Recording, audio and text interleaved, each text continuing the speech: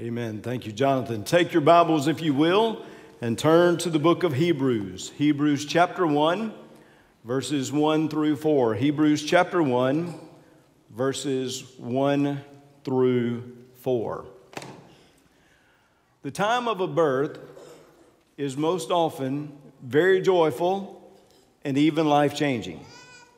Think about it with me. Some of you in this place, you are parents. You remember the day that your child was born. You remember maybe some of the moments about it. You remember the joy that you felt. You remember all the folks coming in to be able to celebrate with you what had just happened. You know, for us, God blessed us through the years, and we realize it is God's favor upon us that we were able to have 4 children. I'll be honest with you, we weren't planning on 4, but God gave us 4. My dad called me up one day and said, "Son, how many children are you going to have?" I said, "Dad, I don't know. We weren't planning on this many, but this is how many we have." And each one has brought joy to our lives. I would say to you that each one has changed our lives as well. That each child brought blessing, and each child in some way had transformed and changed who we are as parents, as people, certainly our lives. Children can change things. I remember Loy Seal some years ago saying that when you go from 2 to 3 children, that is when you go from man coverage to zone coverage, it really changes things. It can change things. You realize we come here today because of a birth. We come here today because there is joy and because there has been life change. We come here today because there was a day when a baby was born, and that baby brings to us joy, and that baby has brought to us transformation. That is the reason we gather on Sunday morning, every Sunday morning, but it is particularly the reason we gather together on Christmas Eve on Sunday morning is to give thanks and to show the joy that we continue to have that a child has been born. That we get to talk about the change. Again, there have been many holidays declared because of the birth of certain children. Maybe individuals that made a difference in our world. Maybe there were politicians or reformers or scientists or teachers or whatever else, that those days are set aside for joy and for celebration. May I suggest to you, there should be no greater joy than the joy we have because Jesus has been born. There certainly has been life change because of people. I just said my own children changed our lives. There are people who have impacted the world, and they continue to impact the world. But there is no one that has impacted the world like Jesus. A few Sundays ago, I mentioned that even the atheist, when he writes the date, he is in some way assuming the birth of Jesus. In some way, he is assenting to Jesus changing things. Why? Because we are in the year 2023, and we are almost in the year of 2024. And you know why we say the year 2023 and 2024? Is because we go back and we date even our history and our days because of Jesus. Because the birth of Jesus brings celebration and joy. The birth of Jesus brings to us life change. Why? Because this is not a mere child, not a mere man, not a mere human that was born. But today, just as we should all days, we celebrate the God-man who came. The one who came to die for us and to be resurrected, the one who gives us life. In Hebrews chapter 1, the writer of Hebrews, the pastor if you want to call him, he has already told us how God has spoken. Listen in verse 1 how he describes it. He says, "God, who at various times and in various ways spoke in time past to the fathers by the prophets, has in these last days spoken to us by his Son." So remember, as we talked about last week, the pastor writing in Hebrews, he says that God had already spoken in the past, in the days of old. Particularly, he had spoken through the prophets. He had given the prophetic voice of the Messiah. He had told us that God was working. And the writer of Hebrews says that now God has done something more. He contrasts. He says, you had the days then, now you have our days, these last days. You had the prophets then, but now you have the voice of the Son. I want to reiterate, the voice of the Son, the representation of the Son is certainly always better even than the prophets themselves. And that's what the writer of Hebrews is trying to remind us, is that when the Son spoke, when He broke upon the scene, when He brought to us the message of God, that it was much better than any message that we had ever heard. He says now He has spoken through the Son. And then look at how the Son is described. Whom He is appointed heir of all things, through whom also He made the worlds, who being the brightness of His glory and the express image of His person, and upholding all things by the word of His power, when He had by Himself purged our sins, sat down at the right hand of the Majesty on high, having become so much better than the angels, as He has by inheritance obtained a more excellent name than they. You see, the writer of Hebrews said God spoke. He spoke through the Son. And that revelation was better. The Son was God's word to us. And He continues to communicate with us today. Thanks be to God that we can talk to Him and He can talk to us. But the reason that He is so much better is not just because of the message that He spoke. The reason that He is so much better is because He is the God-man that came for us. Notice what it says about this Son. He says the Son is the heir of all things. He has been appointed the heir of all things. Now, what is an heir? An heir is one that is going to inherit the property. The one who is an heir is going to receive inheritance. So, I was out and about the other day and I noticed a bumper sticker. The bumper sticker said, "We are out spending our kids' inheritance." I thought to myself, that's pretty good. I'm going to buy me one of those things. I tell my kids every time we go on a trip or so, I said, remember, my goal in life is not to leave you money, but it is to leave you memories. The one who is an heir is one who is going to inherit. The one who is going to take charge of all of the possessions. The Son has been appointed the heir of all things. Psalm chapter 2, a messianic psalm, actually quoted in verse 5 by the writer of Hebrews. In Psalm 2, verse 8, it says, "Ask of me, and I will give you the nations of your inheritance, for your inheritance, and the ends of the earth for your possession." That is, that God speaks to the Son, and He said, you ask of me, and I'll give you the nations. I'll give you the possessions of the earth. I'll give you everything. Here the writer is building upon Psalm 2 and says to us that God has appointed Him heir of all things. He is appointed heir, as we'll see in a moment, because He is the creator of all things, but also because He is the redeemer of all things. You see, Jesus Christ came and lived obediently, died on the cross, was resurrected, and because not only of His position as creator, but His work as the redeemer, He had been set aside that all things would be possessed by Him. Everything. Think of this. The baby in the manger possessed all things. He was the heir of all things. Even when He was lying in that manger, it was as good as done, the possession of all things.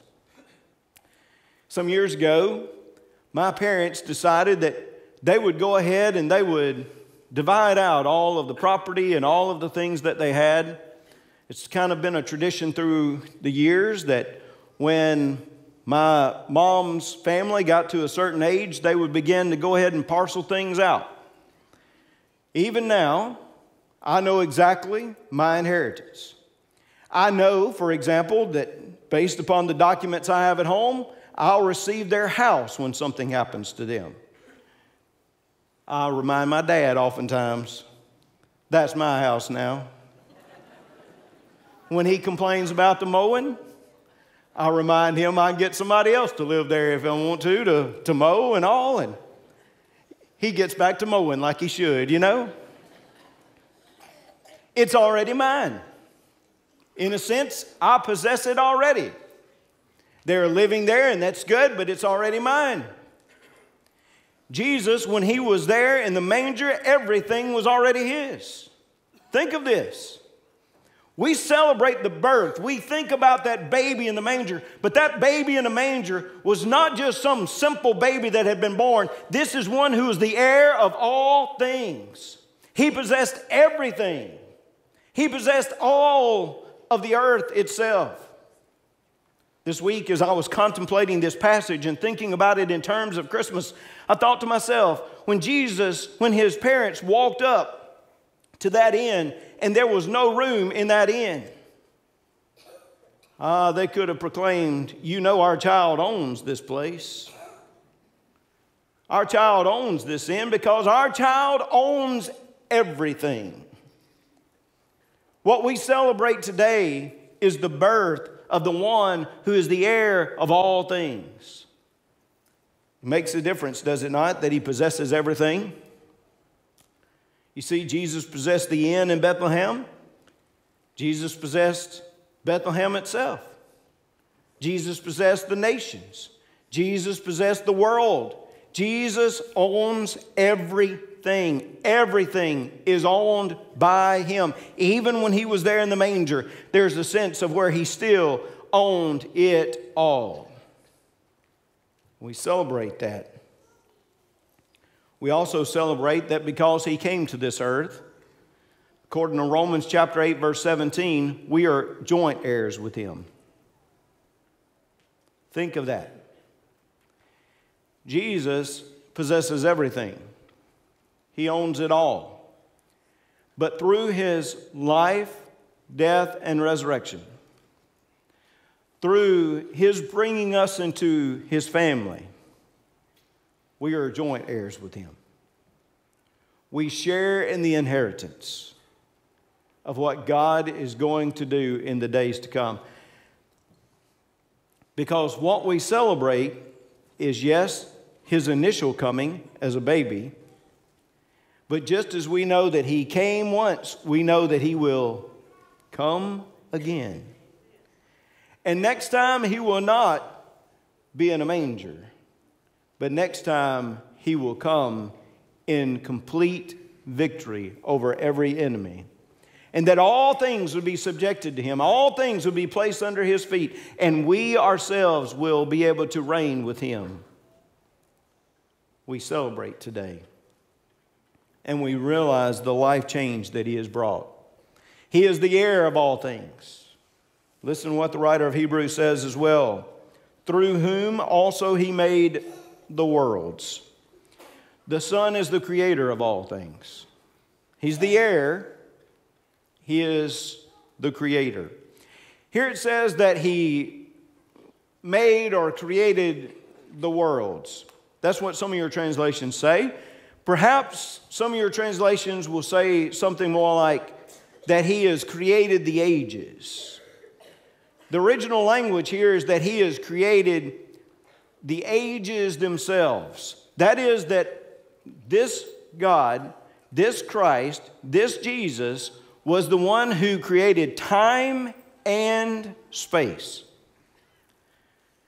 Now, this is where my mind is really blown.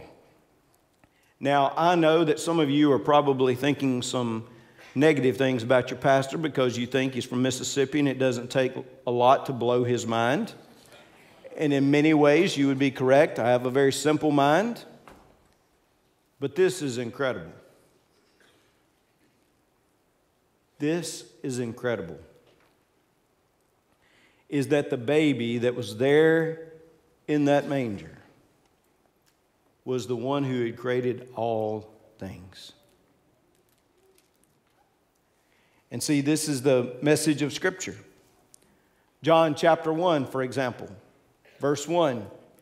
In the beginning was the Word, and the Word was with God, and the Word was God. He was in the beginning with God. And listen to this. All things were made through Him, and without Him nothing was made that was made. That Jesus, the baby in the manger, was the one who created all things. The writer of Colossians, Paul himself, puts it this way.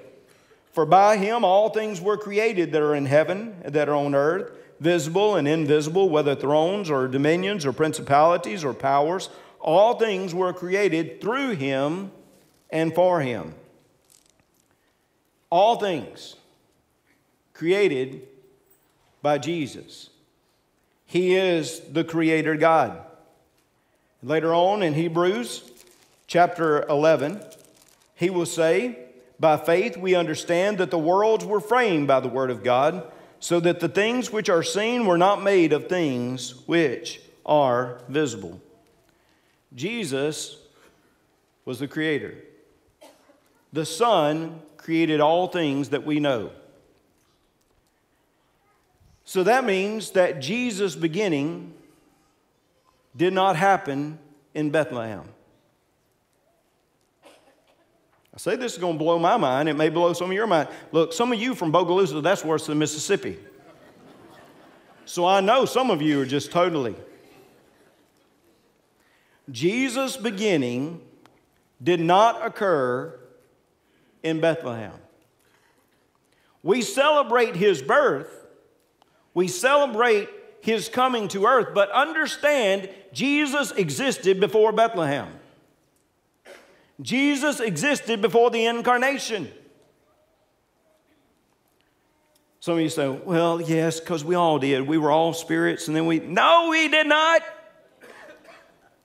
Some of y'all getting too much theology from It's a Wonderful Life. I told my kids yesterday, we watched it, I said, wonderful movie, terrible theology. You didn't exist beforehand. It was at the moment of conception that your life came to be. But Jesus, His life, His existence, predated Mary, predated the Holy Spirit's conception, predated the birth in Bethlehem. You see, Jesus is eternal. He always has been, and He always will be. He is from eternity past to eternity forward. Again, some of you who are math teachers here, that little sign that you use, that you talk about infinity. I've always had a little bit of trouble trying to put that in my mind, is that there is something that is infinite. What I want you to know today, that Jesus is eternal and He is infinite. He is from infinity past to infinity forward. There is no end with Him.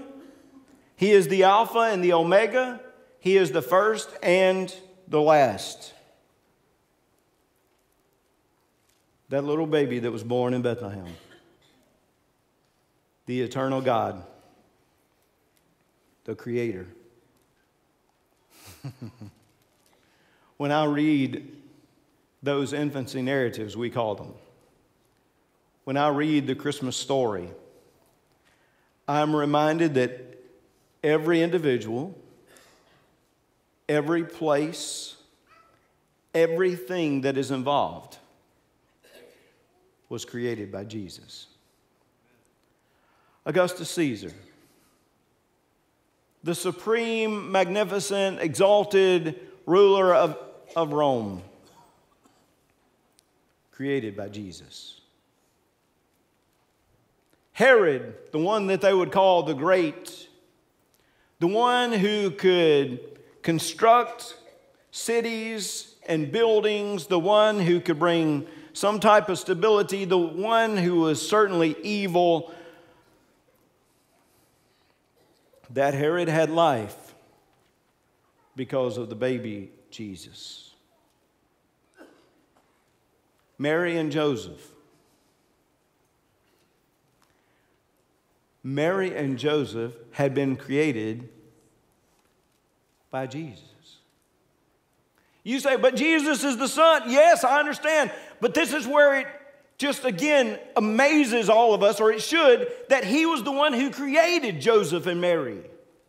And not just Joseph and Mary, but He had created all of their family. Go back and trace the lineage. Abraham, Isaac, and Jacob, their existence was because of Jesus. Go look at King David and King Solomon. Their existence was because of Jesus.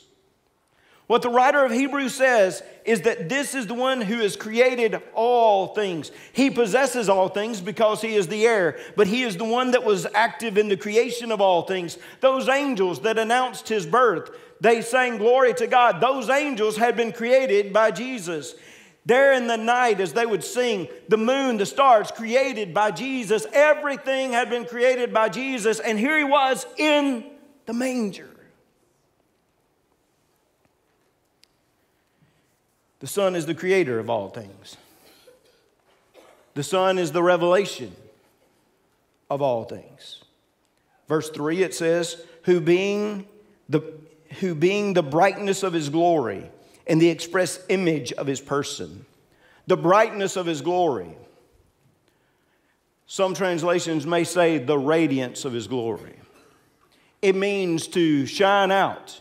It means to emit light. It means that there is some type of display. Jesus is the display. He is the light of God's glory. He is revealed. Obviously, we've already talked about how He is the Word revealing God to us, but He is the radiance of the glory. Old Testament. There are moments where you're just reading through and it talks about how God's glory comes down. Remember at the dedication of the tabernacle, the glory of God descended.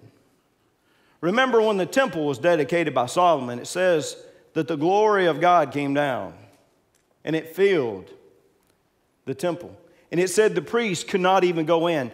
There are moments where you see the Shekinah glory there in the Old Testament. I mean, everybody knew, like, that's God's presence. Everybody knew that God had shown up. My friends, when Jesus came to this earth, when He came to walk among us, He demonstrated and displayed God's glory. Listen to the way John would frame it again. In John chapter 1, verse 14, and the Word became flesh and dwelt among us, and we beheld His glory, the glory as of the only begotten of the Father, full of grace and truth. We saw the glory of God through Jesus, because Jesus emits the glory. Well, you may not be able to see the sun today. When I was making my way over here, I tried to look for it, and there were a few clouds around it.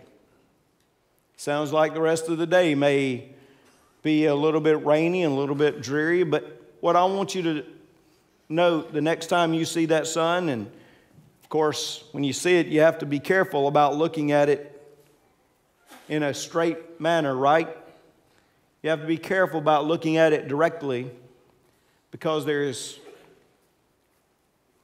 the sense of light and even could be danger of looking at it in an unprotected way. Jesus shines brighter than that sun. Jesus in His glory, He is the radiant brightness of the Father. And it says that He is the express image of His person. The express image of His person. Now, this language was used by those who would take maybe a stamp and they would make an imprint with that stamp. And when it was removed, you could see that it would be the exact image. Perhaps it would also speak about a coin that would bear the exact image of an individual. Sometimes we'll take a picture, right? We'll take one together. And when you got 6 in the family, it's kind of hard, everybody looking the same way and smiling, even when they're growing up. I know some of you, when they're children especially, but even when they're growing up, like everybody's looking the same way and everybody's, you know what I'm talking about? Like we'll be like, hey, this is the picture we're going to use for Christmas cards. And everybody's like, no, not that one. That's the one I look, no. No, well, no, you only pick the one you look back. No. I'm sorry, it's a picture. It's a representation. There are times when I take a picture, I'm like, don't use that one. No. I tell Andy, I'm like, now when we do online pictures or so, I said, kind of get me from up here, please. And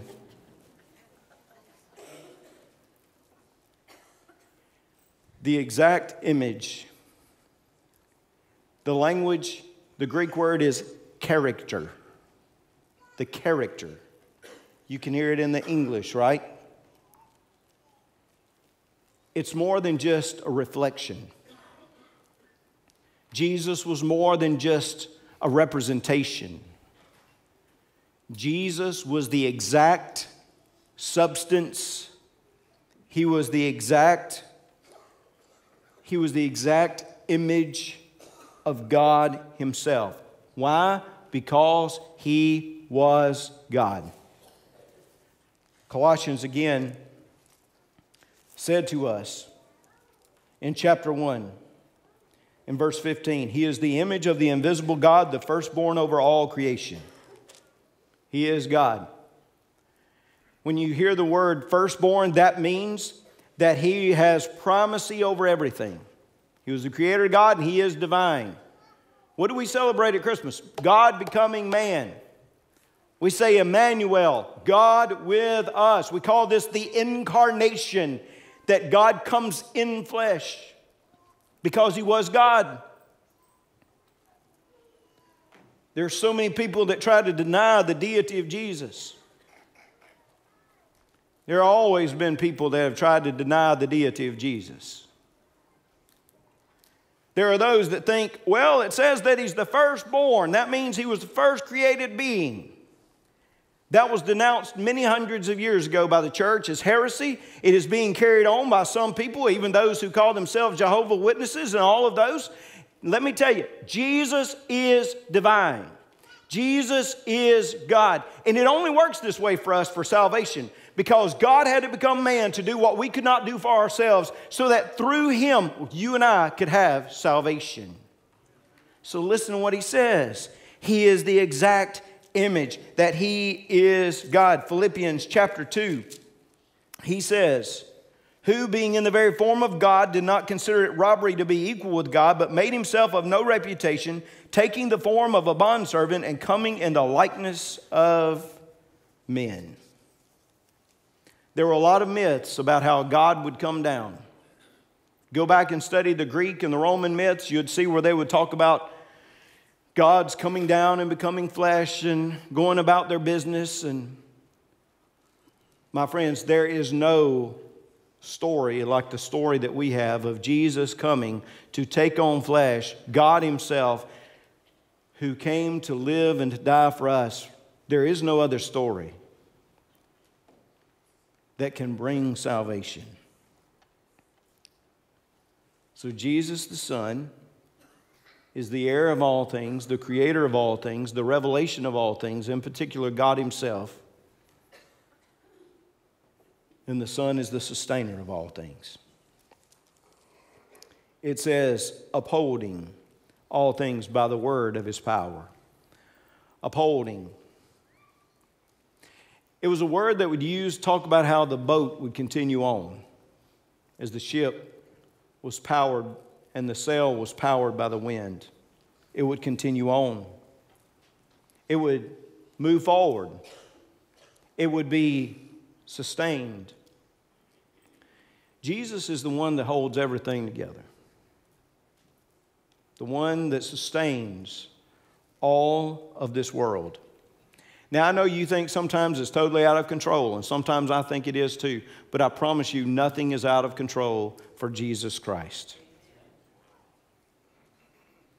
He is upholding it by His own word. Again, back to Colossians.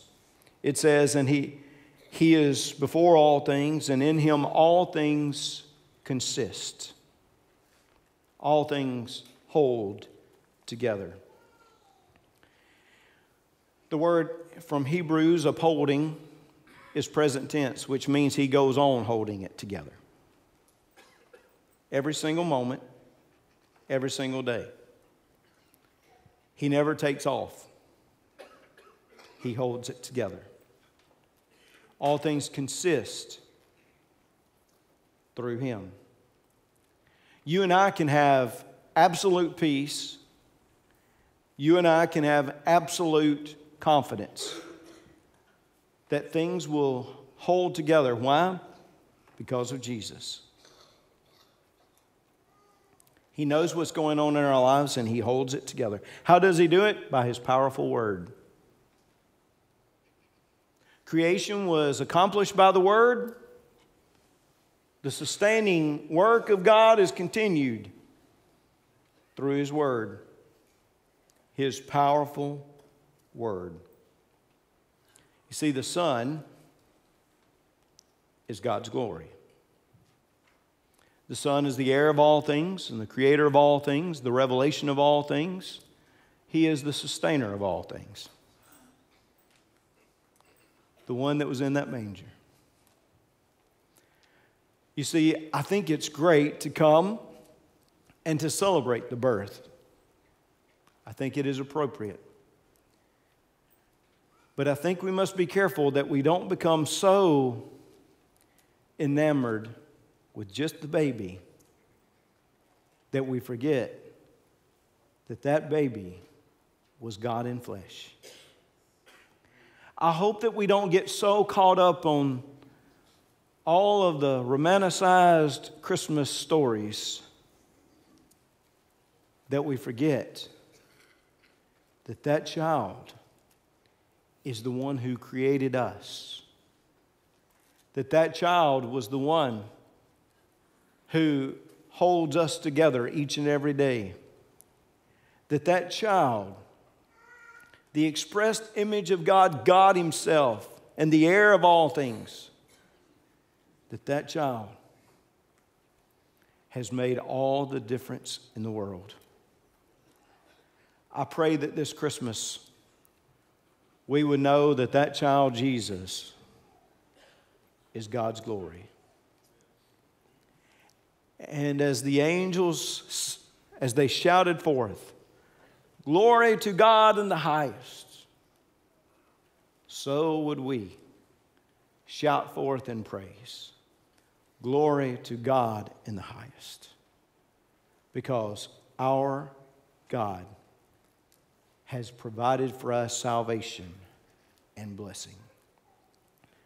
This Christmas, may we see Him as He truly is, and may we worship Him as the one who is above and better than everything else. Because yes, friends, as this passage says, Jesus is better. Let's pray. Father, thank You for this day. Thank You for these moments. And God, right now, we pray that if there is one here that does not know Your Son, that they would accept the gift of salvation this Christmas. Father, for those of us here that can get caught up in all of the commercialization of Christmas, those of us who can get caught up in just the fanciful ideas of just this baby. Father, today would You remind us that this baby, while flesh, while human, that this baby was certainly God, your Son, the heir of all things, the creator of all things, the revelation of all things, the sustainer of all things. And may we come and may we bow at the manger scene. May we bow before the cross. May we bow before the empty tomb, knowing that He is so much more than we. God, speak to us. Save that which is lost. Help those of us who need to be renewed and refreshed this Christmas season. Help us to know You and be revived through Your Spirit. We pray it now in Jesus' name. Amen. Would you stand?